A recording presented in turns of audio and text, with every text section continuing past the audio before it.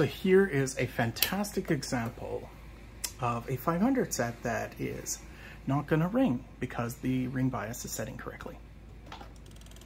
All it does is purr, okay? So with the 500 set, you undo the 2 screws, you pop off the cover, dead simple. On the 500 set, the ring bias is located right here, okay?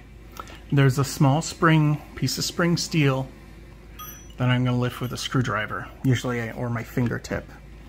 Yeah, this one fell off, and so that can happen, or it can be done to basically silence the set. But I'm just going to flip it all the way over. It's a little more difficult. There's a metal stopper, which is supposed to be there, but below it is a smaller little metal guy. So there we go. Almost there.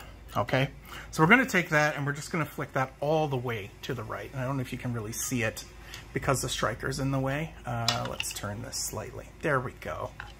Right there. That. So that needs to move slightly to the right. And I'll just kind of like see if I can't get that in frame there for you.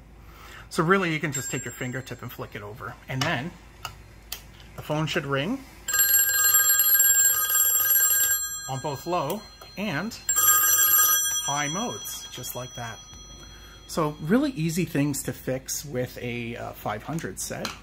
And the other thing with the 500 set that you have to remember is the 500 set does have this low high, okay? So don't forget about that. Make sure it's on the high setting.